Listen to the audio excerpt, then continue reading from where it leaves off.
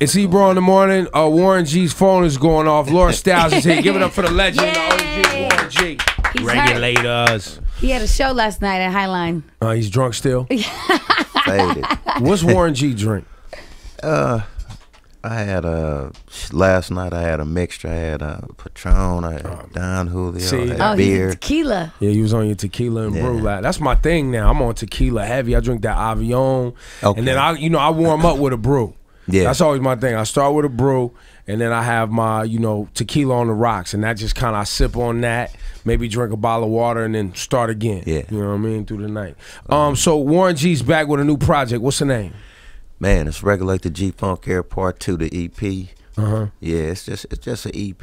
Just touching on, just getting people. The fans always hit me like, Warren, when you gonna bring that G-Funk back? Da da da da da.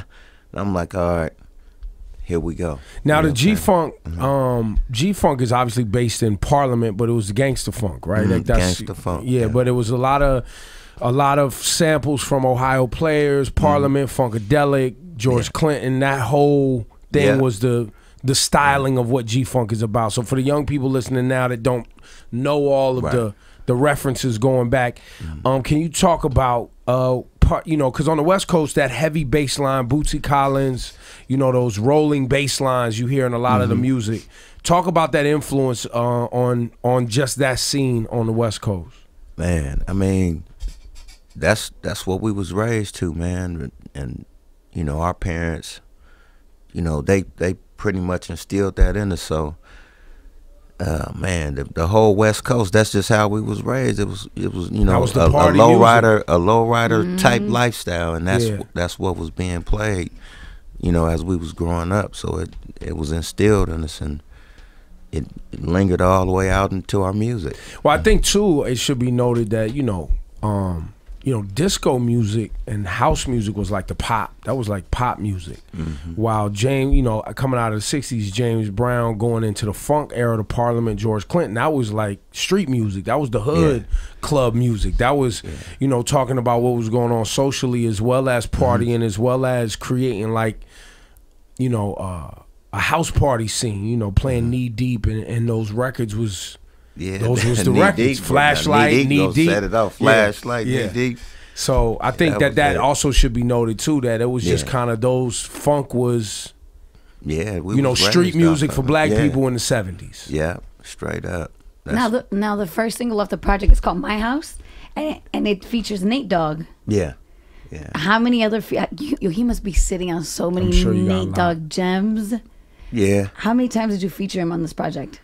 Well, he's throughout the whole EP, and the reason why I wanted to make it seem, like I didn't want to get on there like just mourning, like like you wanted to keep him alive, celebrate him, and keep his legacy alive, and I put him on the project and just made sure it wasn't too much like sad type of stuff. So I wanted to be more on some feel good, so I put him on there, and we did it all the way through, because it's kind of hard working these days, and because a lot of artists don't understand when I'm doing music, they don't understand what to do. He knew exactly what to do, and it's hard to find that artist or somebody who understand like he did. When you say that, you say understand what to do. Can you be more specific? So you create a beat, okay? You create a song. You create a structure for a song. Yeah.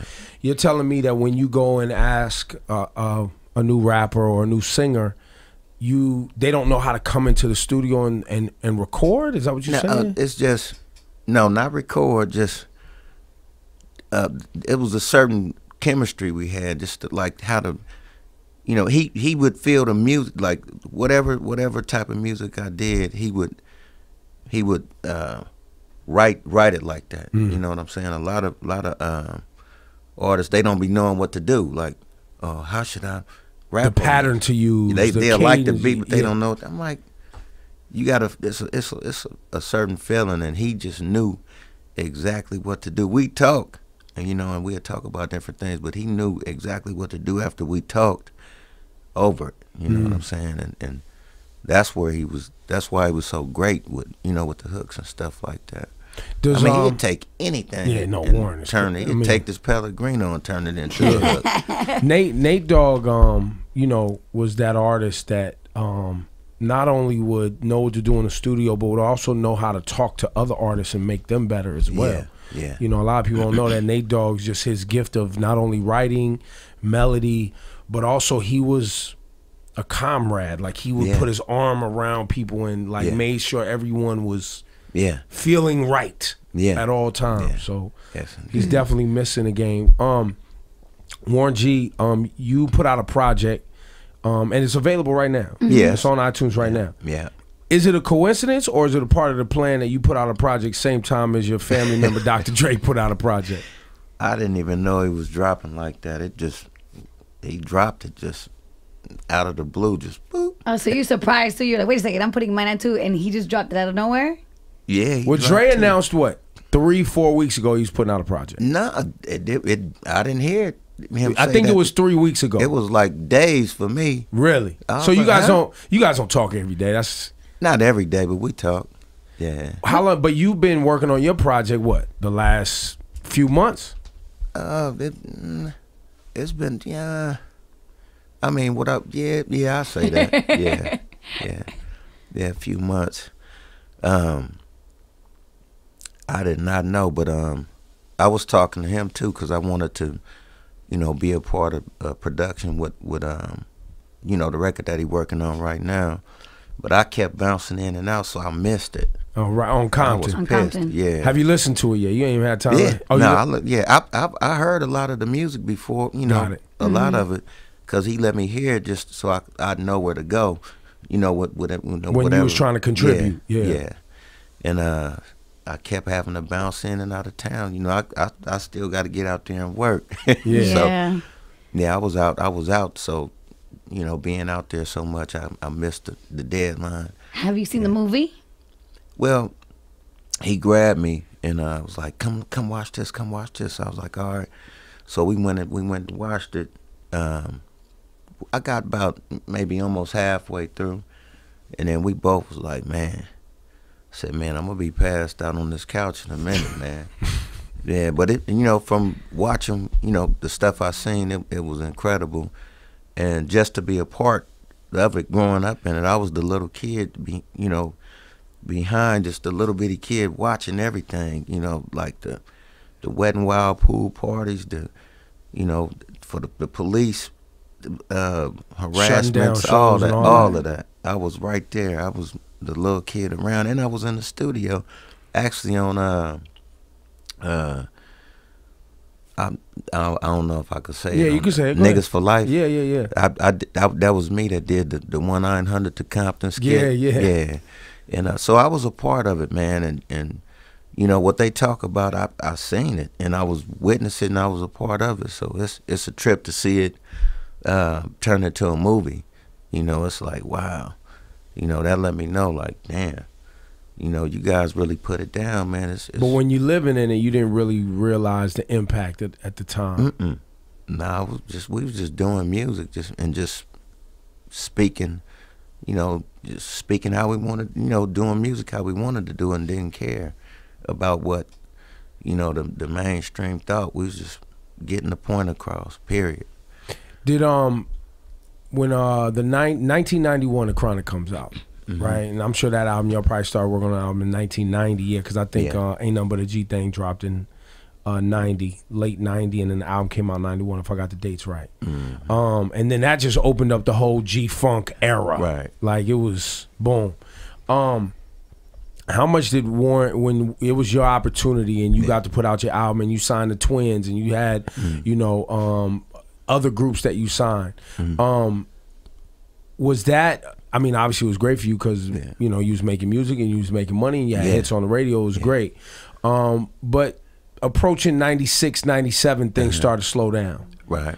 What was that time period like as things started to slow down for Warren? Because we haven't heard from you in how long? When's the last time you put out a project? Well, I dropped an independent project called the G-Files. That was like 2008, 2009. Right. But it had been some time even before that. Yeah. Before that was 94, no? Yeah, it might be 94, 95. And, well, I had dropped the record right at that, around that, actually 99. I Want It All. Yeah. I dropped that album. But, you know, from all of that right there, you know, that's when all that merge stuff started. You know? With the labels. And I didn't understand it. Yeah, I didn't understand it. So, you know, I was talking to Leor and them like, man, what's going on with da-da-da-da-da? And they were saying, well, this is happening, this is happening. I said, well, where am I going to be in all of this? You know, and it was like, okay, you're going to have to do this and wait this long and this, that before you come out. And I was like, man, I'm ready. I'm ready to do what I need to do now. And so I asked them to let me go. You know, I was asking to let me go. And, you know, after so long, it happened. I think for the audience listening and watching too, 1995, 1996, 97, both radio and the record labels all merged.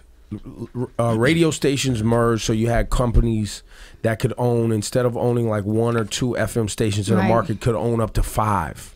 Right? In the same market. In the same market, and then could own hundreds nationally.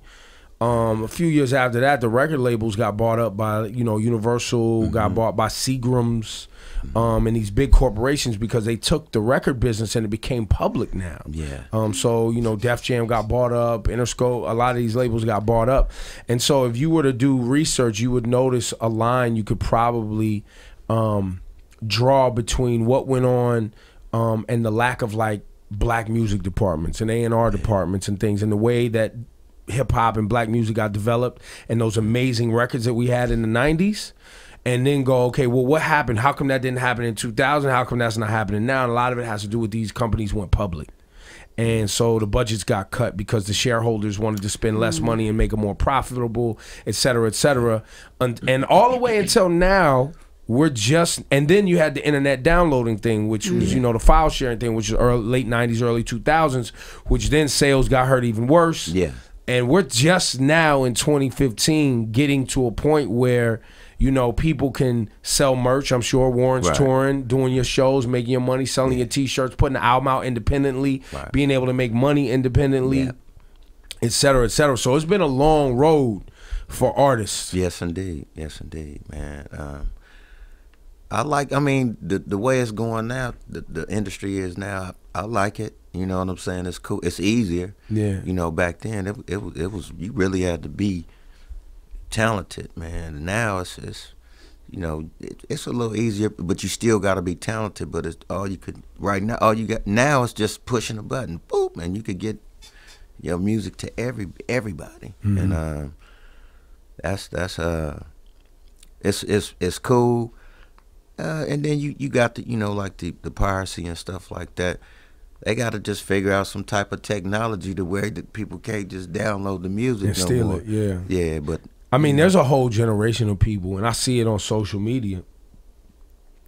They're like, "Look, I'm broke. I can't. I want music. I can't afford to buy music. I'm broke. I pay for the phone bill. $1. I pay for the bandwidth. Nah, but I'm serious. People go, look, I pay for the streaming.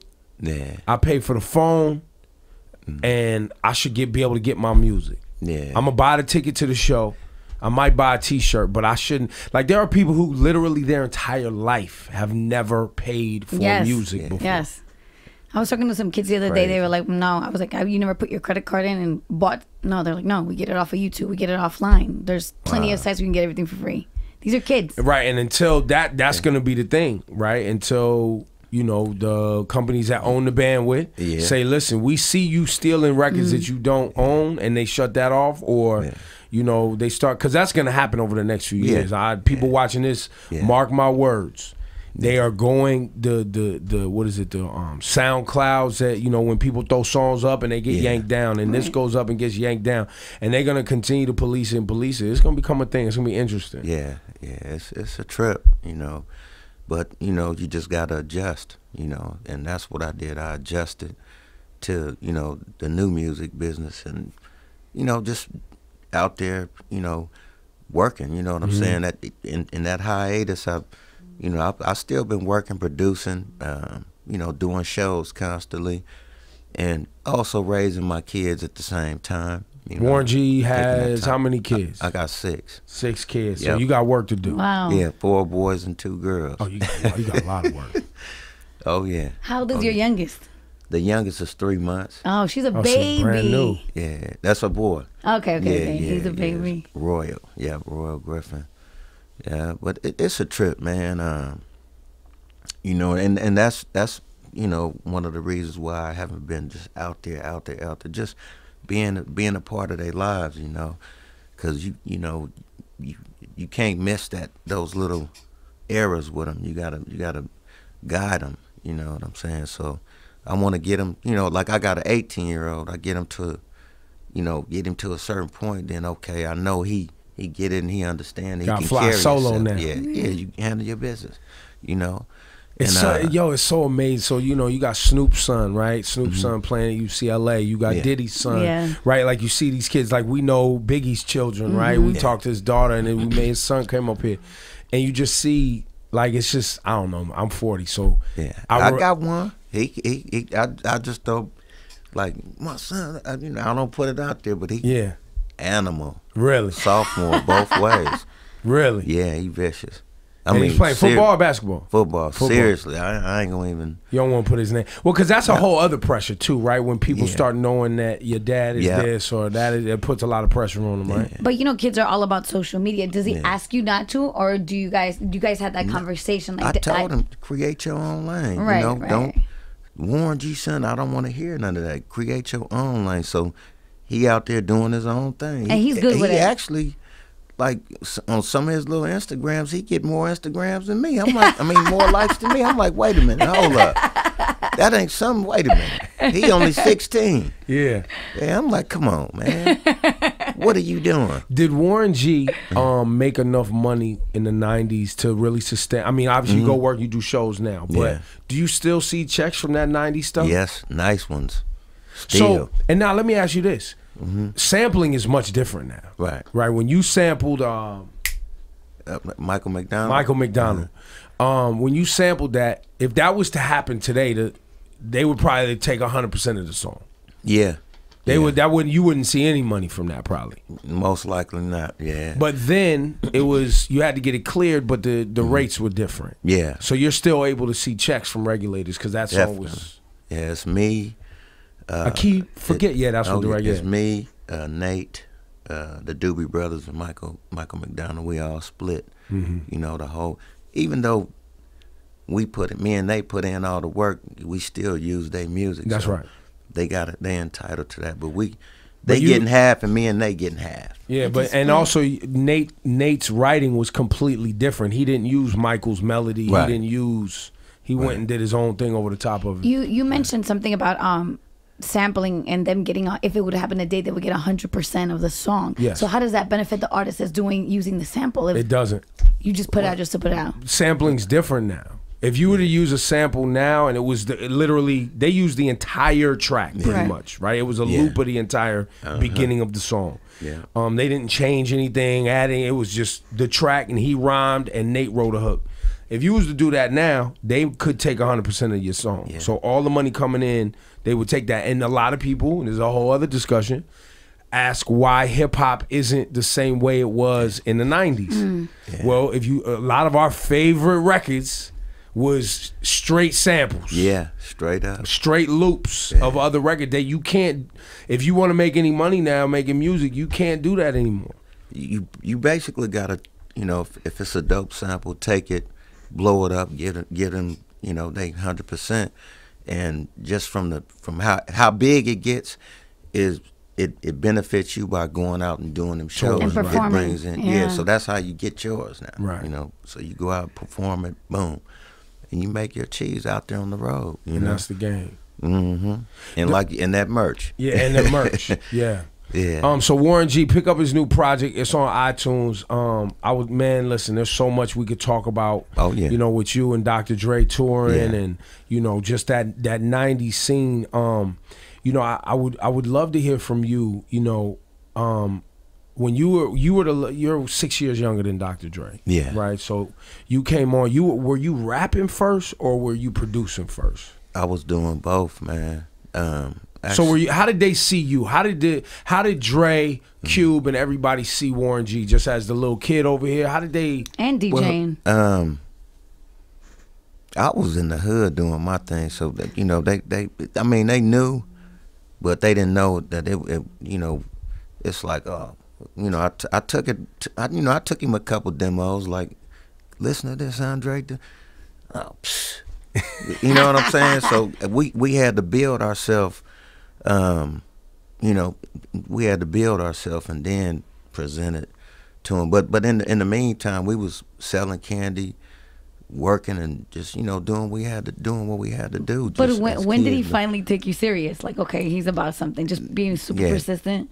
He had a bachelor party for one of his buddies named L.A. Dre, and I came. I hadn't seen him in a while, so I came up, and we was in there chilling and having a good time, and they didn't have more music to play, so I told my homeboy, I said, Rod, go grab the tape. So when he went and grabbed the tape, I took it, popped it in. And L.A. Dre was like, dang, that's banging. Who was that? And L.A. Dre used to produce also. Yeah. Yeah. Keyboard player, yeah. And so he was like, who was this? I was like, that's me, my homeboy Snoop, and my homeboy Nate. He was like, did your brother hear this? I was like, nah, I didn't even play it for him. So he was like, hold on, you need to let him hear this. So he came and he heard it. And he was like, man, he was like, that's y'all. I said, I've been trying to tell you, man. And what year was this? That was probably like 80, about like 90. Early 90, right? End of 89, early 90. And wow. He was like, come to the studio on Monday. We went up there on Monday. My homeboy drove us up there. You know how when you get to the light and you got to put it in park, keep going. He drove us up there. And, the bad transmission. All the way, the streets. We took the street all the way to Hollywood. And we got in there. Snoop, we met everybody, you know, with Snoop met Dre and everybody. And they did a song right then and there called Gangsta's Life. It was off of Hold On with En Vogue. Mm-hmm.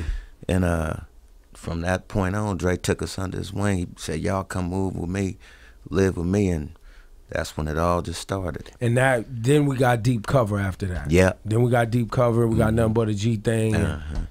Wow.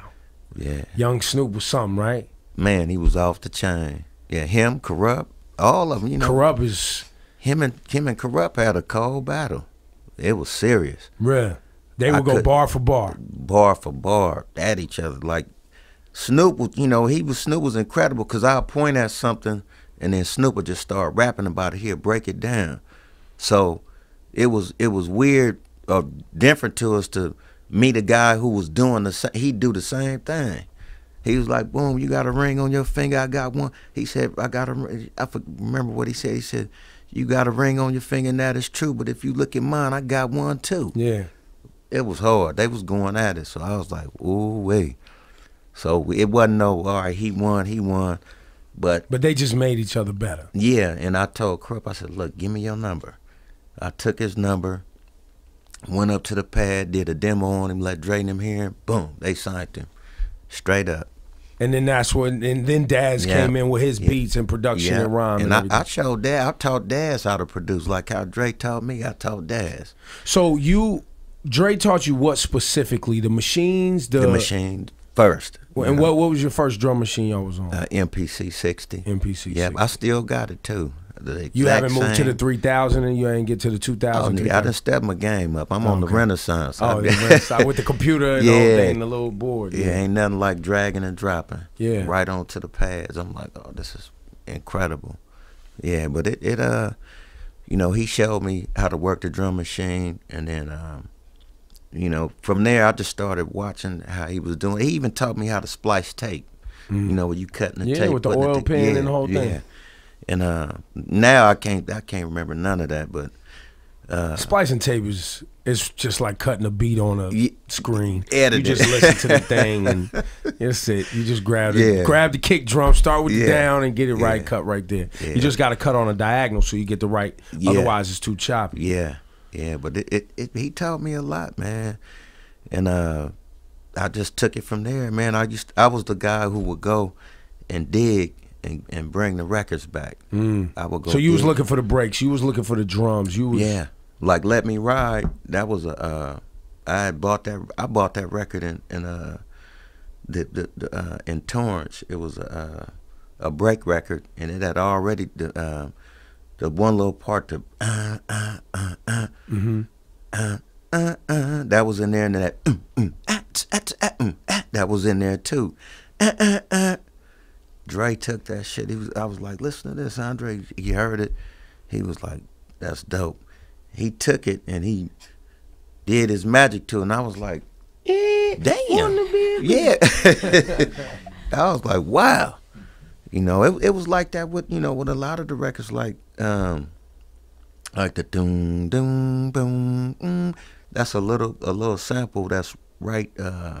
I forgot. I think the group was called the Temporaries or something like that. I'm not sure, but it was the same record that the Cube used it. Dun, dun, make the world. Oh yeah, that's on. It's on that same record. It's a little bitty. That's a stylistics, ain't it? I'm not sure, but it's a little bitty. Make the world go round. Yeah. It was a little bitty little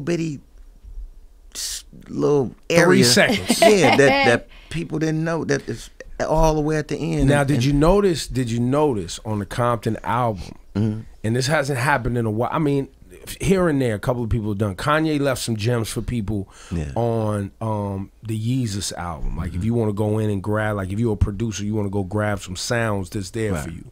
Watch the Throne had some breaks in it that Kanye was kind of just, because you know how a producer will just kind of cover all the marks to make sure you can't sample from them. Dre left some hi-hats and some different kick drums and some openings in the Compton album that if you really are paying attention, that was a way of an OG producer being like, yo, y'all not really out here doing it right.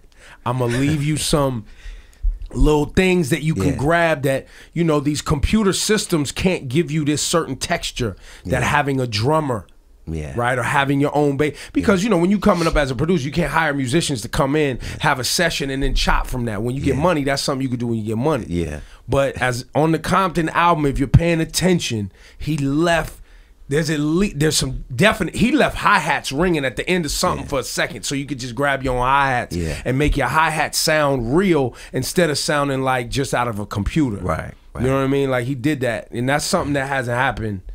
Yeah. And, you know, producers don't always do that.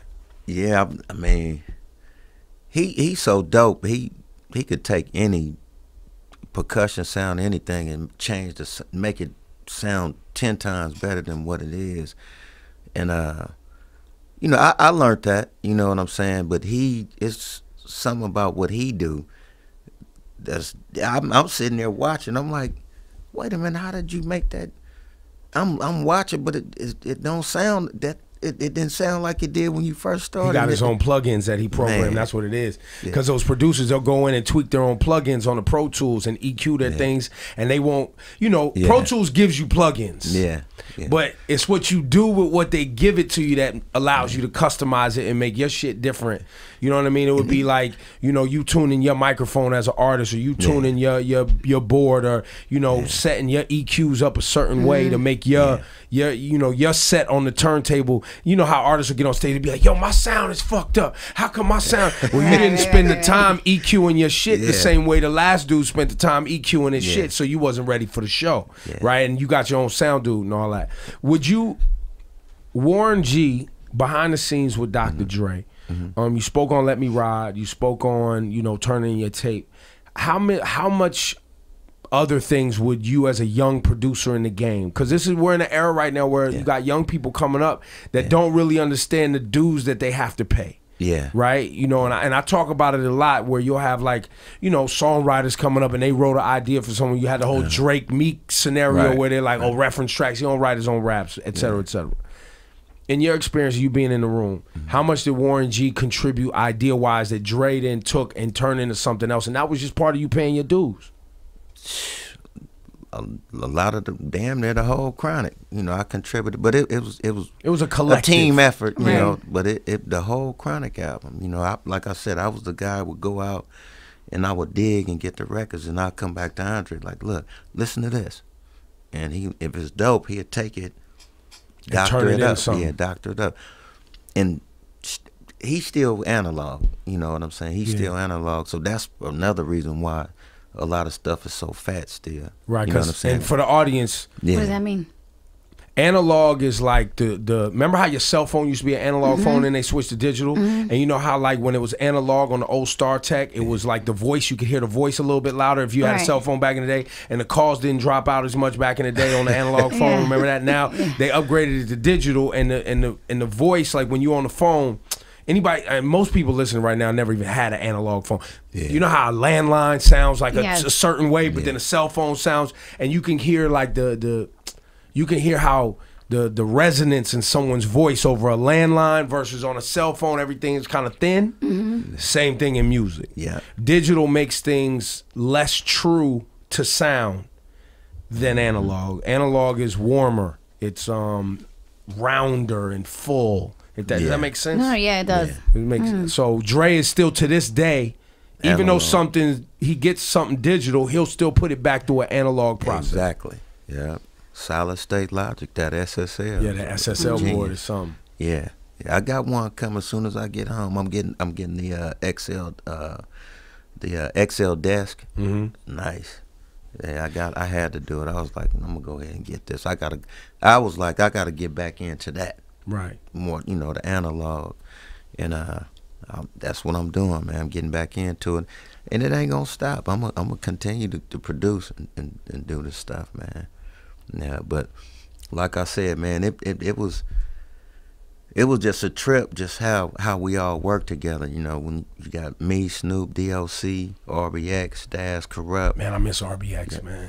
He's still dope. Dope as he had that voice. Cold right now. He was a part of the Freestyle Fellowship. I know. Yeah. And just the way we gelled, it was Abstract incredible, Rude, man. All them dudes, yeah. It was like all of that mixed, and with gangster.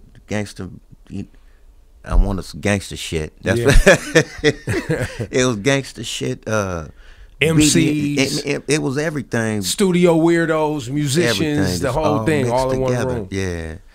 And that's Dre that brought knew how to create an environment for, Yeah, he would just, it was incredible. I even, like on Stranded on Death Row, I was like, man, listen to this. It was that Isaac Hayes, that yeah, in the beginning, yeah. I said, listen to this. He took that and put the keep on moving drums up under it. I was like, boom, boom, blah. That's it. Oh my God, I was like, this dude is incredible. But I was just happy to just be working with him, man. And he taught me a lot, man. And I just took it and just started creating and doing my own thing, because I didn't want to just be a DJ, and I wanted to really contribute to whatever he had going on, because I always looked up to him all my life, just like, and still, just look up to him, even though we older and we men, but I still look up to him. Like, it's still like the big brother, little brother thing. Still, him and my other brother Tyree, rest in peace. I just wanted to be like them, you know what I'm saying, and whatever, because I was the little kid, so I'm, you watching. And you like, man, I want to do that. I want to do that. I want to be just like my brothers. They da-da-da-da-da. So that stuck in my head, and I just, and they showed me a lot, man. Yo, man, I appreciate you sharing today, man. Really do. That's all good. Pick up that Warren G. What's the name one more time? Regulate the G-Funk Air Part 2, the EP. Yeah, man. Go pick that up. And, man, anytime you in New York, come by, chopper. For sure. Much love.